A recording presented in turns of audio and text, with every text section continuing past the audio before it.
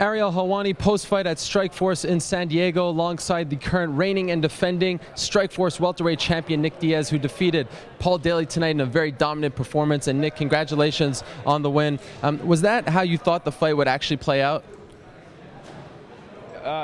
Yeah, if it were to go in my favor, this is what I said before, you know. So yeah, that's what I wasn't talking no shit from the start. That's just what I said would happen.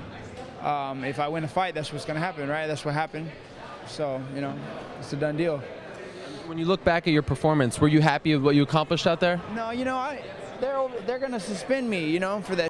And you know, I'm like, I don't even know why I do this, and I don't even, you know, I'm like, whatever, suspend me. You know what I mean? Like, for what? For whatever, I don't know, but I'm guaranteed I'm suspended for whatever happened out there. And I'm like, you know, like. You fought and won. I didn't see it. I don't know. Okay. That's what I'm hearing right now. So, but whatever, I need a vacation anyways. They fight me too much. You know, I'm not gonna be the one to back out of these fights. You know, nobody gives about me. They're over here throwing me in a fight after fight after fight. They're like, oh, this guy will knock him out. We'll get rid of him like that. You know what I mean? Like, you know, you're gonna have to find some other way. You know what I mean? I actually heard last week you competed in a triathlon, correct? Are you gonna look to maybe take some time? My friend Paul beat me. You know, I got a mountain biking, and he started training up. And man, he became a really good mountain biker, you know. So I thought I'd be fine if I just, you know, had a good swim and you know, kept ahead of him on the bike course. And then he comes running up the hills and passed me, and you know, that was kind of hard to deal with. So I already kind of went through like a loss in a way. Maybe that motivated you for this. I think it just kind of, I don't know, it did something. But I'm gonna, you know, but that got me in shape, you know, and. I'm feeling good for the whole season here, you know, and like. What's your next triathlon? Good time. In this fight and the last fight, you know, this is for me. I mean, right now, this year, it's just probably I haven't been at my best. This isn't fair. If you call that a fair fight, I know people think that's a fair fight. That wasn't a fair fight. I just fought. I just been, you know, I kicked up in the leg.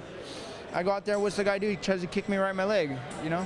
And that's not a fair fight, man, you know. And my other fight before that wasn't a fair fight. None of these have been, you know what I mean? I got people out to get me. And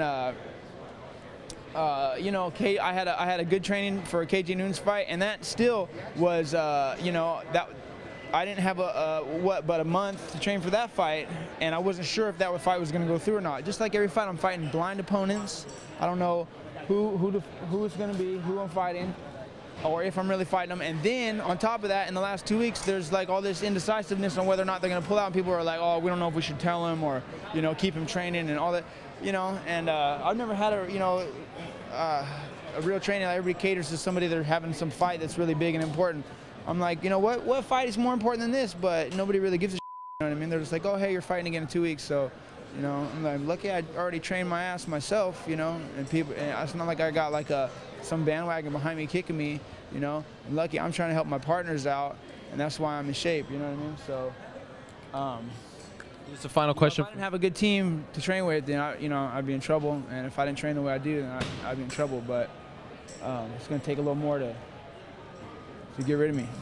Final question. I was actually going to ask you about your team. Seeing Gilbert look so good out there, did that motivate you? And seeing how good the team did, you know, I'm sure you knew the result going into it. Did that? I'm happy for it. I love those guys. You know, so yeah, I want to see them. You know, I want to see them do good. I mean, you know what I mean? But yeah, you know. I'm happy they won. And Gilbert won, and, you know. Thank you very much for the time, Nick. Congratulations on the big victory. Thank you.